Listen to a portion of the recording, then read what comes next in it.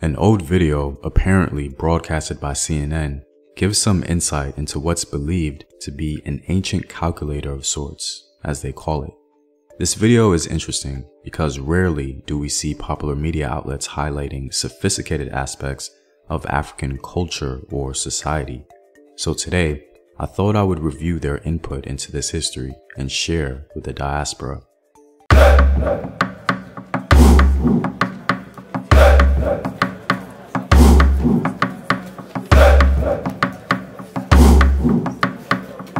By supporting this channel on Patreon, you're helping in the creation of these videos and contributing to this content. On Patreon, you can find more in-depth courses on African history. Also, your support helps the channel grow, improving production quality and future animated projects. And so, if you're interested, the link to Patreon is in the description box below. To begin, some of you may have already seen this video as it's been dispersed numerous times, so hopefully you'll stick around for the review. Also, this video is not a celebration of popular culture's validation of African history or culture. The only intent is to analyze this perspective. That being said, let's play some clips of the video. Well, Africa being credited with another contribution to science. CNN's Patricia Kelly talked with researchers who have evidence that 20,000 years ago, before the Pharaohs of Egypt, another African civilization produced a sophisticated calculator. Best described as a prehistoric calculator, it's a piece of animal bone, just 10 centimeters long, about 4 inches.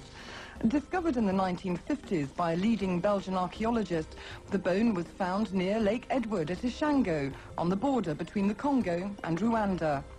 What sets the bone apart from the other fossils and fragments found at Ishango are its markings, groups of notches arranged in 3 distinct columns. They are very, very well organized. They are not made at random. If you can make notches at random just to count how many animals you have killed today or something like that, but it's rather well organized. When the notches are counted, a series of number sequences emerges. They suggest a number system based on 10, another based on 12, as well as a knowledge of multiplication and of prime numbers. This is a replica of the bone. It's thought this piece of quartz at the tip may have been used for writing or engraving. We have more and more proofs of mathematical activities in Africa, not written, but on stones, on bones, on strings.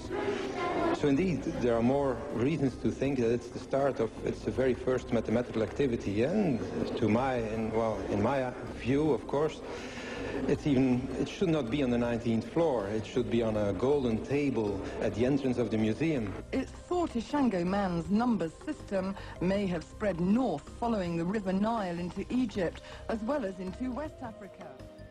This popular media outlet seems to be advancing the idea that the Ishango bone is indeed some kind of sophisticated mathematical device. They use specific language mentioning that it was before the Pharaohs, denoting its uniqueness and antiquity.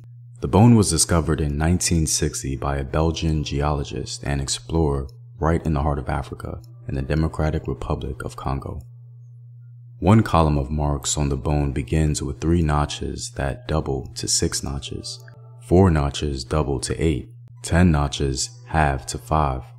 This may suggest a simple understanding of doubling or halving. Even more striking is the fact that numbers in other columns are all odd. One column contains the prime numbers between 10 and 20, and the numbers in each column sum to 60 or 48, both multiples of 12. Most sources claim that the Ishango bone is one of the oldest mathematical tools on the planet. One source dates the bone to around 8500 BC. It was originally considered to be a simple tally stick, but upon further observation and analysis, a different opinion arose, leading some to conclude that it may have been a lunar calendar. Although quite speculative, some have hypothesized that the markings on the Ishango bone form a kind of lunar calendar for a Stone Age woman who kept track of her menstrual cycles, giving rise to the slogan, "Menstruation created mathematics." Even if the Ishango was a simple bookkeeping device, these tallies seem to set us apart from the animals and represent the first steps to symbolic mathematics. The full mystery of the Ashango bone can't be solved until other similar bones are discovered. Although some scholars remain skeptical as to what the Ashango bone actually is, the general consensus seems to accept the idea that the bone is some sort of mathematical device, one of the first in human history. What I found very interesting in CNN's broadcast was that they mentioned the writing or etching tool at the end of the bone, which was perhaps used to carve other symbols or simply make more notches on other objects. Also in the broadcast, the mathematician Dirk Huyelbroek seems a little baffled that the Ashango bone is not the premier item in the museum, displayed front and center for the world to see. It's hard to not agree with him there. But the most telling theory discussed on the broadcast, and perhaps the most striking, was the idea that the number system of the Ashango bone may have flowed down the Nile, contributing to Egyptian civilization, one of the principal civilizations of mankind. Now, admittedly, I would have never imagined a day when a popular media outlet would speak on such an important object of Africa, let alone allude to such influence. Anyway, guys, the reason I showed this broadcast was because I thought it would be interesting for the diaspora to see. Even though it's an old video, this original perspective on the Ashango bone is worthy of note. We'll see what the future holds concerning the status of the Ashango bone in popular culture. But for now, at least we have a record of the train of thought. Well, I'm all out, guys. If you like these videos and want to contribute to its continued production, consider supporting the home team on patreon.com. The link is in the description box below. Know thyself. Remember your ancestors. Peace.